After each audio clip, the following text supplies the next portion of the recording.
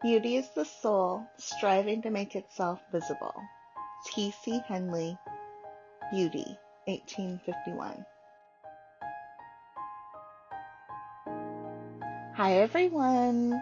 As I put on some makeup, I'll tell you about why I'm choosing the aesthetics program. It offered two things that I love, skincare and makeup.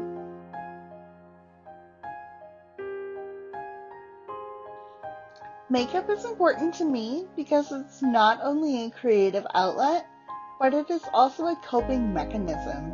When I'm not playing with makeup, you can find me watching makeup gurus on YouTube while doing skincare masks and nails for self-care.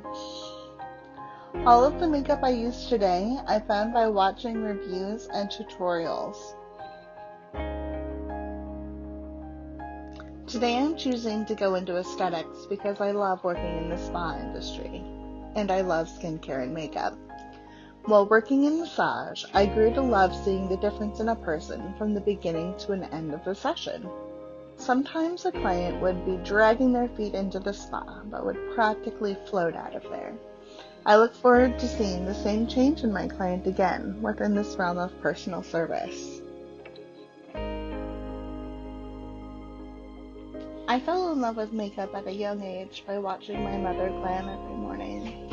Her beauty ritual was so captivating to watch, as she would not only do a full face of makeup and hair, but she would also use two types of Ardell lashes to complete her look, using both the classic wispies that were so iconic of the 80s and individual lashes in strategic locations to really make her eyes pop. When I was a teenager, my older sister that didn't live with us came to visit. She asked me about my skincare routine because at the time I had terrible acne. When I confessed that I didn't have any and didn't know what she was talking about, she taught me all things Mary Kay. She had the whole face set and she gave it to me, and I felt so fancy. Even today, I struggle with acne. However, I now have some better options. I see a dermatologist for my major skin issues, and the Clarsonic helps with the cystic acne on my face. Having found the tools and help that work for me, I hope to bring some help and guidance to others that need it. My dad had a quote for every occasion, and he knew this one from memory.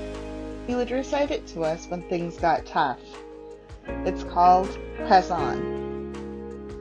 Nothing in the world can take the place of persistence. Talent will not. Nothing is more common than unsuccessful men with talent. Genius will not. Unrewarded genius is almost a proverb. Education will not. The world is full of educated derelicts. Persistence and determination alone are omnipotent. Calvin Coolidge. Last year when my sister got married, we used a mobile glam squad, and I can't tell you how hard it was to first find the mobile glam squad, and second, how great the experience was in having a glam squad come to us instead of running one more errand on the morning of a wedding. Having the trouble we had finding the squad, I can see an opportunity now to offer something that isn't found every day.